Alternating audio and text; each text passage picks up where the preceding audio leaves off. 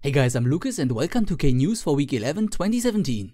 This week will be enriched by 2 or maybe 3 launches, but before I jump into that, let me first mention that Blue Origin shared a new animation of their New Glenn rocket and alongside that some details about its specs. However, I will do a special about that amongst other things, but you can find the link to the animation in the description. Right now it is a little unclear what exactly will happen because Falcon 9, which was supposed to launch on Sunday, was delayed onto Tuesday. Since I already covered Falcon 9's launch last week, I will simply tell you about the others.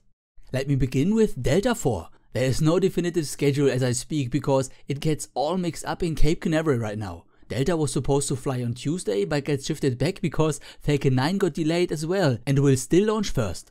However, there was or still is a booster issue on Delta IV which has to be resolved first. Right now it won't fly earlier than March 17th. Delta IV will launch at some point hopefully this week in its M+ 5.4 configuration. 5 stands for the 5-meter wide fairing, which harbors a satellite called WGS-9 or Wideband Global Satcom.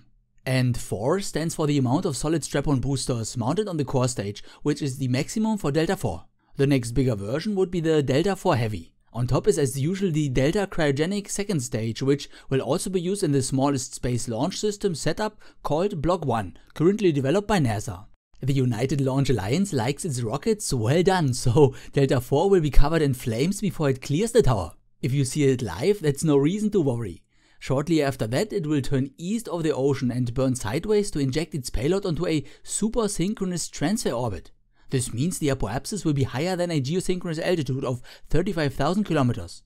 In the case of WGS, it will be around 44,000 kilometers. Its final orbit will still be geosynchronous, but launching it a little higher initially will make it easier for the satellite to circularize its orbit on its own.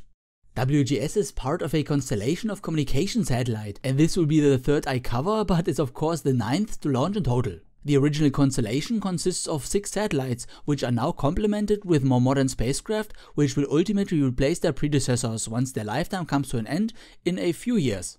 The first one was by the way launched 10 years ago on an Atlas V. Once Delta's upper stage has finished its second burn, it will release WGS-9 and perform a 3rd burn. This one will push its periapsis into the atmosphere where it will re-enter and partly burn up to avoid becoming space debris.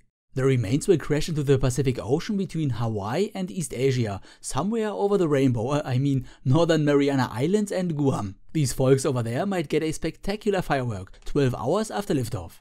The next rocket to launch is Japan's H-IIA on March 16th from Tanegashima. The launch window opens at 1 UTC, which is in the morning locally.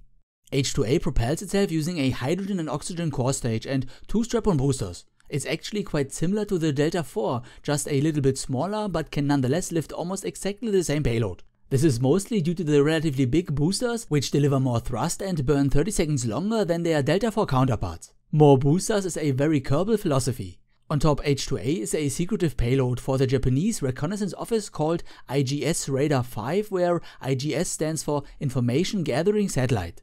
Instead of going east, H-IIA will turn south for a polar orbit. I initially thought it would be a sun-synchronous one, but sunrise in Japan is currently at 6 in the morning and the rocket will launch no earlier than 10 AM. This is relevant because a sun-synchronous orbit follows the Terminator to stay lit 24/7, so it would launch right at or just before dusk. Anyways, the upper stage will do a 10-minute long burn, bringing the satellite directly into its final orbit without having to reignite the engine for a second burn. Now in the end, a shout out to my patrons who support me on Patreon. Thanks a lot guys, and if you want to contribute as well, simply follow the link in the description or in the end of the video. Okay, that's it for this week and I hope to see you next one if you like. Auf Wiedersehen and thank you for watching.